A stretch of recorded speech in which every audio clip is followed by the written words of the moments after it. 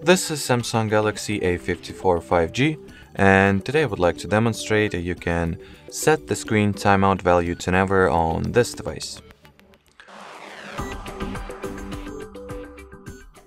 So to start, you will need to download and install free third-party app, Caffeine.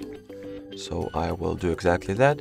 That's a very lightweight application, just under 7 megabytes in file size. So depending on your internet connection, you will get it within a few seconds. So as you can see in my case, it took about 3 or 4 seconds at most. Then once the app was installed, you will need to launch it.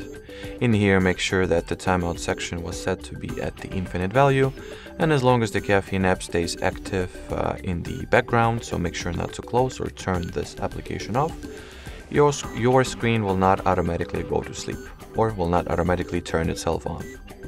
Alrighty, so that will be it. Thanks for watching and bye bye.